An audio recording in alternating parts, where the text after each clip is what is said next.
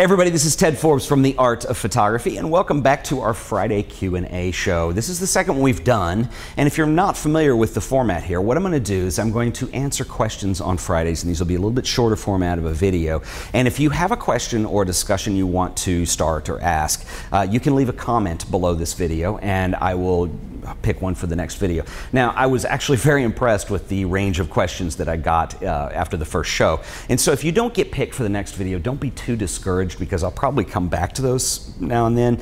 Also, I want to say that some of the questions were kind of large in scope, and not that I wouldn't answer them in this format, but I actually think they're worthy of having, you know, maybe our weekend episode that's a lot longer dedicated to them. Like I remember Barbara had asked me in there, you know, about the subject of teaching photography to kids, which I think is great. But I think there's more than about 5 minutes of material, and so I would like to save that for a larger show. So don't get discouraged with that. And you know, you guys can also talk in the comments and have discussions too, and hopefully that'll, you know, create some stuff for us as well. So anyway, our first question this week comes from Bryan Haywood, and Bryan left a comment asking, how do I feel about firms like Wonderful Machine, and what are my feelings on, are they helping or hurting our industry of photography or the art of photography? And you know, I think that's an excellent question, and I haven't talked a lot about the whole going pro topic in here, but we'll go ahead and go for it today.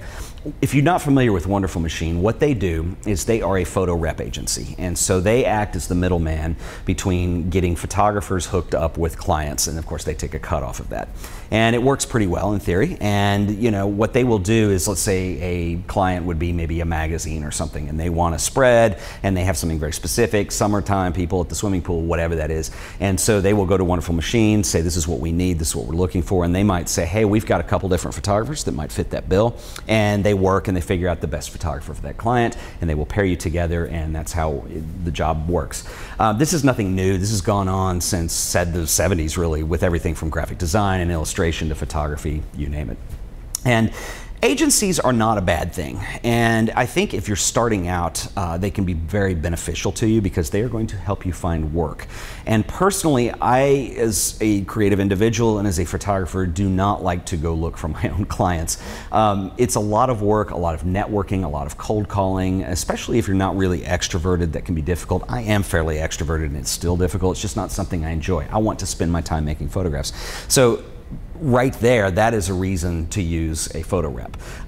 What will happen is, you know, a lot of them, there are others, Wonderful Machine just happens to be one of the big ones, but if you are selected to work with them, I mean, they're not going to just work with anybody, but you have to provide a portfolio, a very clear idea of what you do. Sometimes they'll see potential. My friend Wade does a lot of stuff with Wonderful Machine. They will see potential in your work, and they'll go ahead and help you with your portfolio, and we need to see a little more of this. We think you could get these kinds of jobs. And so they do work, you know, pretty closely with you on that. And the only problem that I've ever had with this is I think you get to a point where they have a huge stable of photographers, and you know, if you're trying to gain some success and some notoriety, and let's say that your particular rep has 20 or 40 photographers that they represent, you're only getting 1/20th or 1/40th of their time at best. So it can be kind of difficult. I don't think it really has an impact on our industry in terms of quality or the style of work that's being done. I actually think it probably helps it up more than anything. Financially, it can be a little bit different. My personal feeling, and my dad was an illustrator when I grew up, and I remember real specifically in probably the late 70s, early 80s, when he made a cut from using representatives, period. And you know, he was doing illustration for major magazines. He had enough connections at that point where he could go ahead and go forth with it, and I think you can do that still today. You know, that you're going to reach a point where having a rep really doesn't do a lot for you. However, I think when you're starting out, it is a great idea, and I don't think it, like I said, I don't think it hurts anything.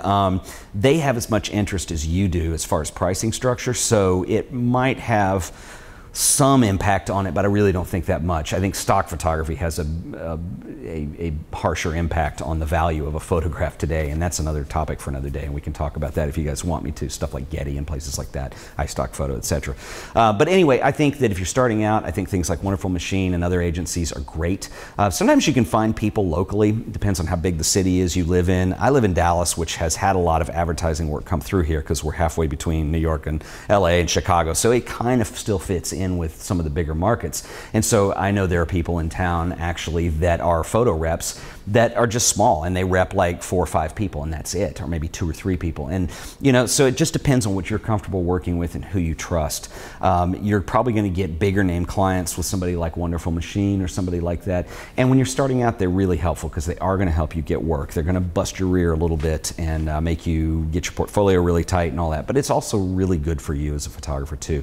They're going to understand what they can sell to a client. And they do take a cut of the money that you're going to make off of a client. But honestly, for the fact that it saves you all the time and hassle and worry about getting clients and keeping that consistent, it's worth it. So anyway, that's about all I have to say about photography reps. It's not a bad thing, but I think too, once you get more successful in your career, you're going to get to a point where you probably are going to move beyond that, and it's going to be more lucrative for you to not have a rep and less necessary. So anyway, I hope that helps answer the question, Brian. And once again, guys, this has been the Friday Q&A session, and I will see you guys every Friday. Remember to subscribe to the channel. We do 3 shows a week, 3 different shows a week out of this channel. So on Wednesdays, we've got the Photo 3s. Today's Friday, we have Friday Q&A, and then on Sundays we have our regular longer format 20-30 minute episode of The Art of Photography proper. So anyway, once again, my name is Ted Forbes. I'll see you guys next time. Later.